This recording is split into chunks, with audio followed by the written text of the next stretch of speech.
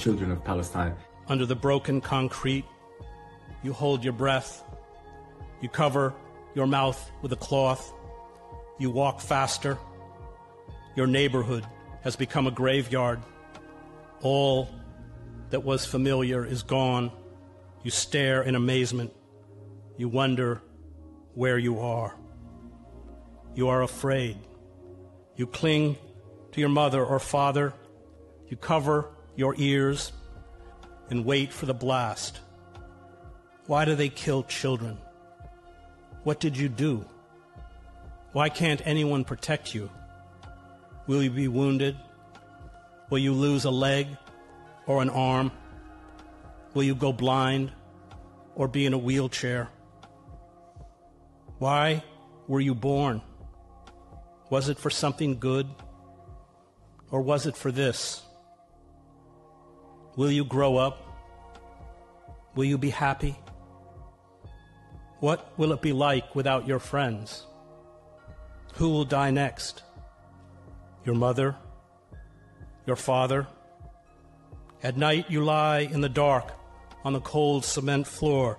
You do not know what is happening. There are flashes of light. There are waves of blast concussions. There are screams. It does not stop. Are these your last moments on earth? You drink salty, dirty water. It makes you very sick. Your stomach hurts. You are hungry. The bakeries are destroyed. There is no bread. You do not fly your kite, made from old newspapers. You have seen foreign reporters. We appear after a bombing or a shooting. We sit over a coffee for a long time and talk to the adults. Then we disappear. We do not usually interview children.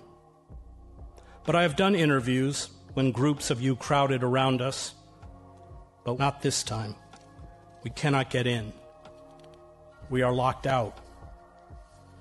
Reporters from all over the world are going to the border crossing at Rafah. We are going because we have children, like you, precious, innocent, loved. We are going because we want you to live. I hope one day we will meet. You will be an adult.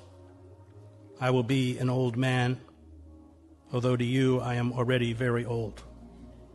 In my dream for you, I will find you free and safe and happy. No one will be trying to kill you. You will fly in airplanes filled with people, not bombs. You will not be trapped in a concentration camp. You will see the world. You will grow up and have children. You will become old. You will remember this suffering, but you will know it means you must help others who suffer.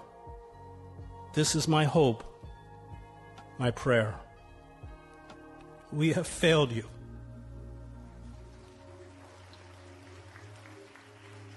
This is the awful guilt we carry. We tried, but we did not try hard enough. We will go to Rafah, many of us, reporters. We will stand outside the border with Gaza and protest. We will write and film. This is what we do.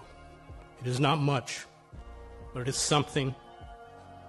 You will tell your story again. Maybe it will be enough to earn the right to ask for your forgiveness. Thank you.